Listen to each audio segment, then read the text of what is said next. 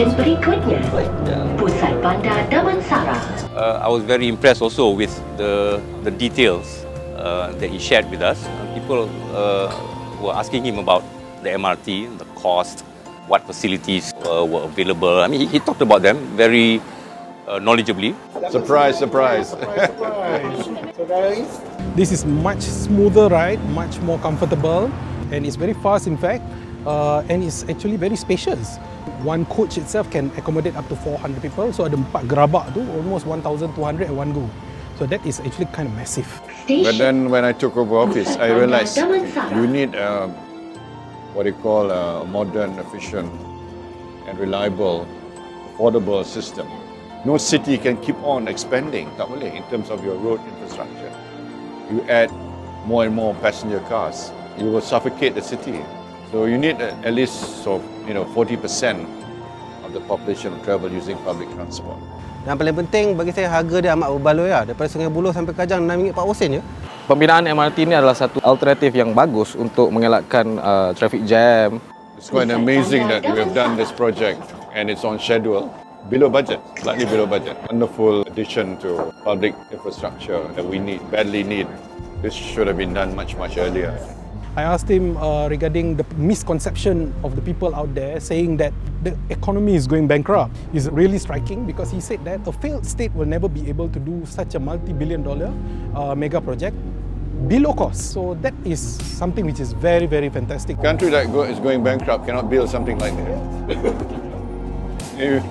A failed state cannot build something like this. This is ultra modern.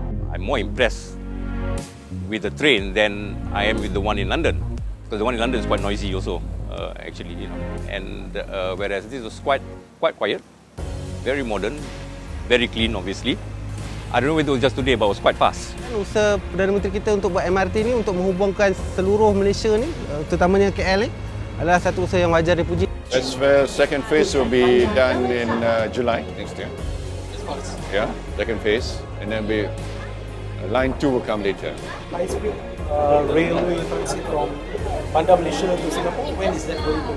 That's 2026, because that's a super fast train at 300 kilometers per hour. There'll be East Coast Rail, because we want to open up the East Coast. And the best way to open up East Coast is to have the rail link, because they will link right to Port Klang.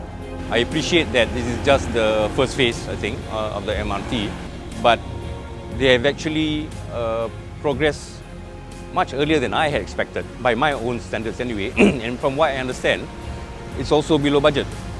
I think the government has been very responsible when it comes to public transport, because as you know, this is something very close to everybody's heart, even for those who have cars, like myself. If there was good public transport, we would use it. And what the government has done is proof of fact that they do listen to the public. Huge achievement, huge milestone.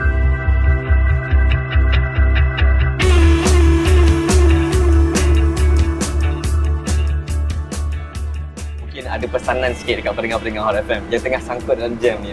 Ya, saya nak menggalakkan orang ramai gunakan MRT.